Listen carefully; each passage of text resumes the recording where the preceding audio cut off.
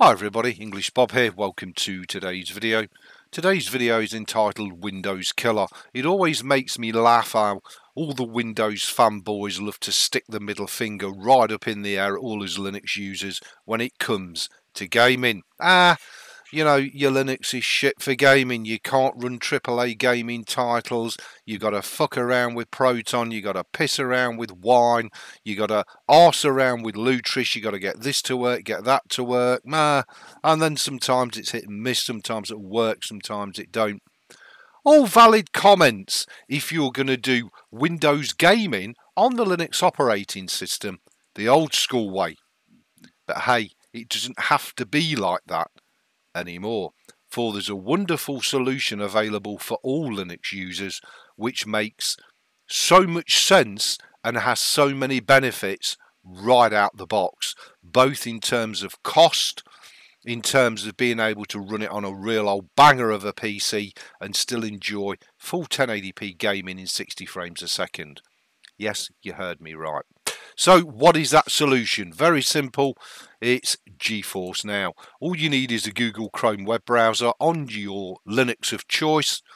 Create yourself an account. It's up to you whether you choose to subscribe every month for even more features and benefits. Personally, I have, and I know more and more people who are leaning on GeForce Now, whether they're using Linux, whether they're using Mac, as a window and a way to do AAA gaming with absolutely zero hassle whatsoever. I've got my Epic Games account and my Steam account currently connected, and it's that simple. You then simply select the game that you want to play, load it up, and away you go. How fucking simple and easy is that? No graphics card required, no large installs, no huge downloads, no buying massive SSDs to store all this shit on. Leave all that to the Nvidia gaming servers. Not only that, your tiny little cheap 2-bob PC, which costs absolutely fuck all in electricity to run every day, well, good luck with that, you £5,000 gaming rig Windows fanboys. And for the other supposedly tech-savvy Windows fanboys in there who love to beat the shit out of Linux on a regular basis with the comment, well, you know, people just don't do that. Really? Well, more and more people are doing it, because not only is it available for Linux, of course it's available for Windows, it's available for Mac, and it could be a wonderful solution to your woes and your situation. It might not be, because not all games on the planet are available, but there's a hell of a lot, and it's growing day by day. Of course, you still have to own the game in order to be able to access it on GeForce Now, but you'd have to own the game anyway if you wanted to run it locally, so that's not really a big issue, is it?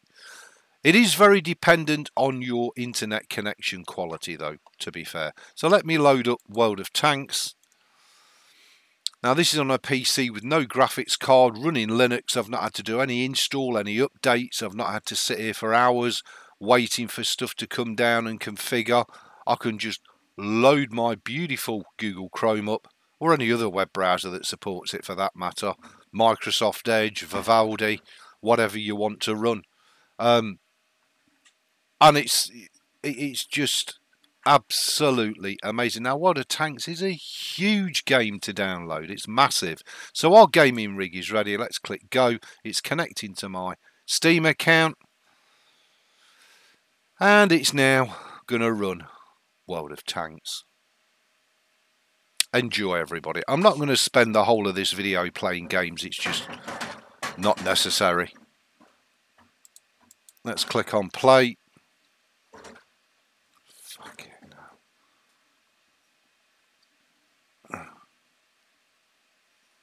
And let's let the game load in. We're now relying 100% on the Nvidia servers with their graphics cards, with their grunt, with their power sapping capabilities. And all we're doing is having a window into that server. Kind of takes me back to the days of dumb terminals and thin clients. But for people who are prepared to think outside the box and indeed use the tools that are available to them, rather than bitch, whine and gripe that you can't do this, you can't do that, this is shit, that's shit, well, why don't we get our heads together and find a way of doing it? Now, GeForce Now is not the only option. There are other options out there for all you Linux users, but of course you're getting benefits above and beyond any Windows gamer by doing it this way. And here we are, 1080p, 60 frames a second, no external graphics card, no large purchase of a huge storage capacity SSD, no downloads, no hassle, just log in, play, you're done. How easy is that? So actually, Microsoft Windows in 2023 for Linux users, you can fuck right off with pleasure, because you know what, I've got full 1080p gaming on my beautiful PC Linux OS, and it's almost indistinguishable from running the game locally. How fucking cool is that? And I just have to sit here so many times and laugh my tits off at all these so-called experts and, you know, technoies, normies, wannabes. Linux is shit because you can't do your gaming. Well, all of you can fuck right off. And those that say, oh, nobody's ever going to do this, you'd be shocked. Daily, day by day, there is a growing following for apps like GeForce Now, because it just allows normies and users to do what they want to do, which is play the games.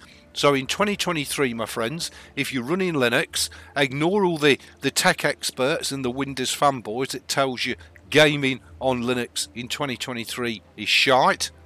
Take your middle finger, send it vertical and ram it right up the Windows fanboys' arses, because this really is a genuine solution for Windows gaming in 2023 on your beloved Linux.